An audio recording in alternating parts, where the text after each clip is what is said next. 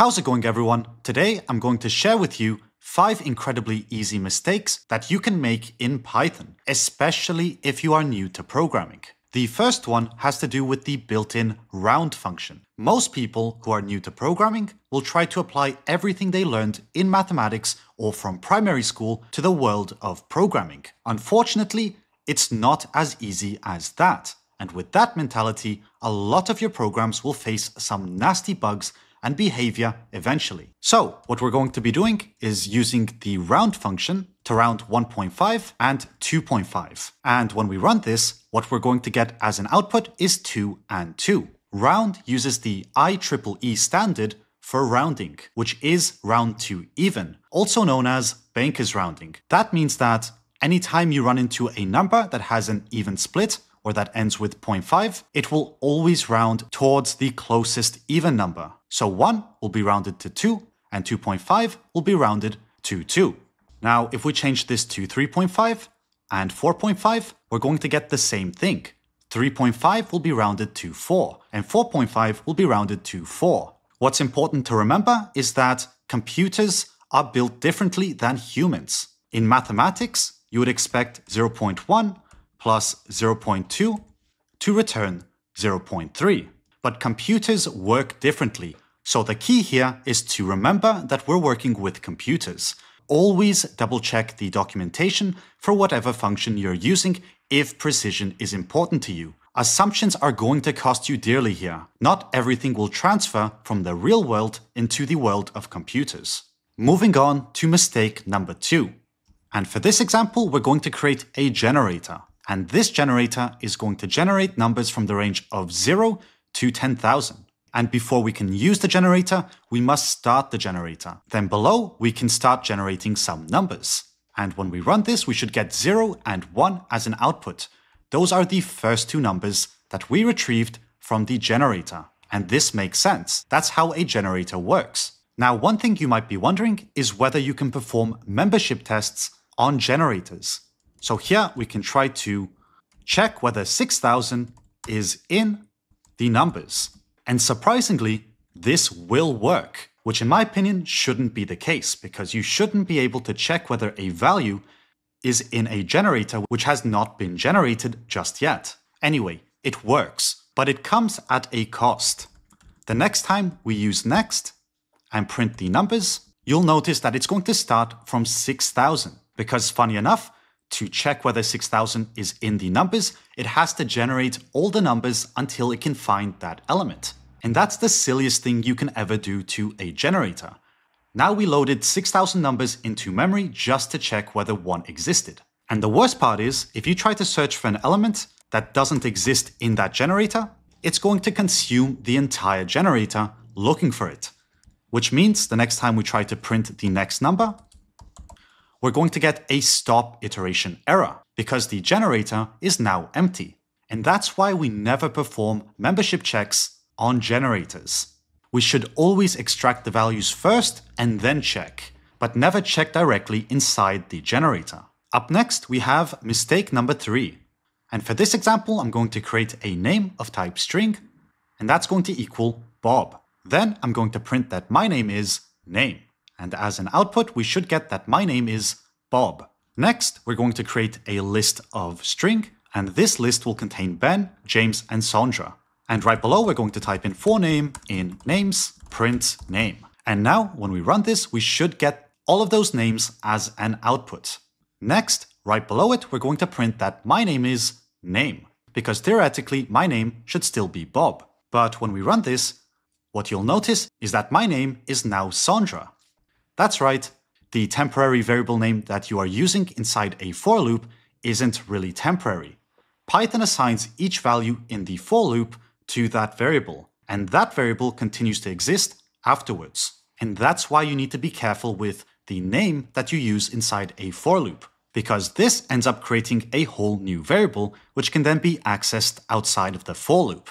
And that ended up overriding our name. Moving on to mistake number 3. And this is probably one of the most common mistakes that I see beginners make in Python. So here we're going to start off by creating a variable named a, and that's going to contain the values of 1, 2, and 3. Right below, I'm going to create a variable named b, and that's going to contain integers as well. And this is going to be a copy of a. Then right below, we will type in b.append, and then append 999 to b. And finally, we will print both of the lists. And as an output, what we'll notice is that both of them contain 999, even if we thought we created a copy here. The reality is that we did not create a copy here.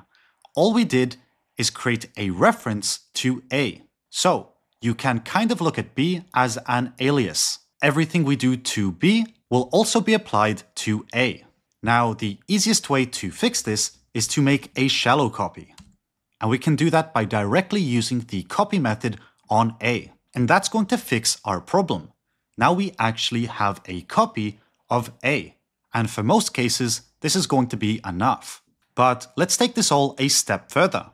Now A is going to contain a list of integers.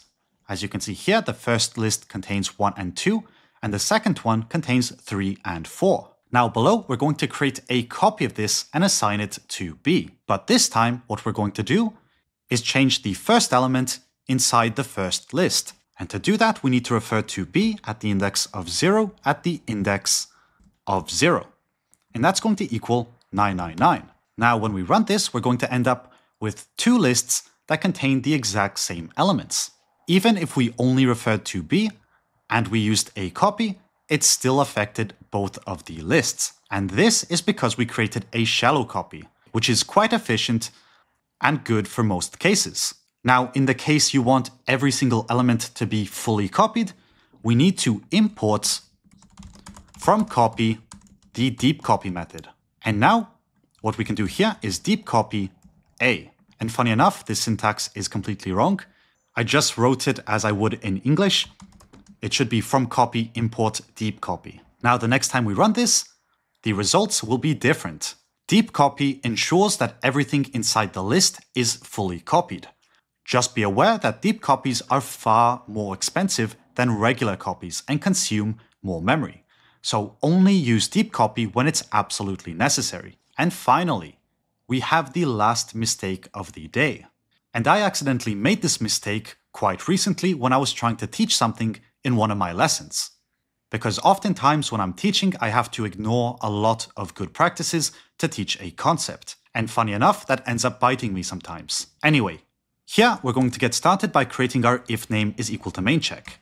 If name equals main, run this code. And the first thing we'll do inside here is create a name, which will equal Bob. And what I want to do with this name is get back the length of this name. And just for the sake of the example, I'm not going to use the built-in length function, but I'm going to create a dedicated function that does that for me. So here we'll type in def get length, and then we're going to provide a name of type string, and that's going to equal, or it's not going to equal, it's going to return an integer. Then we're going to print that the name is length of name characters long. And at the bottom, we're going to return the length of the name. Next, down below, we can print the f string of getLength and pass in the name. Now, when we run this, what we're going to get as an output is that Bob is 3 characters long. And then it returns the result as an integer. And so far, everything's working perfectly here. But next, we're going to copy this, and instead of passing in the name, we're going to pass in James. And when we run this the next time, we're going to get back that Bob is 5 characters long. And it's going to return to us a result of 3. Now that's something to be worried about. And here I'm trying to demonstrate 2 problems. One is name shadowing, and the other is creating unnecessary dependencies. Because right now we accidentally created a dependency for this function. Without this name, this function will not work. As you can see, when we remove it, we're going to get a lot of syntax highlighting. And I misspelled this on purpose because this actually happened to me recently and it wasn't as obvious as this. Name with 2 E's is quite easy to catch, but some words are very easy to misspell. And unfortunately, that happened to me recently. So I had a huge mix of variable names inside my function, which all depended on a global variable, such as Bob. So to fix that, we can obviously just fix the typo and the code will work the same way. Except this time it will give us the proper results, because we did not make any typos there. But now comes the problem of name shadowing. Here we created a name in the global scope. Do not be fooled by the if name is equal to main check. All the code you write inside here is still in the global scope, which means it's very easy to shadow information. Right now, this function over here will work with the parameter and without the parameter, which is a terrible thing.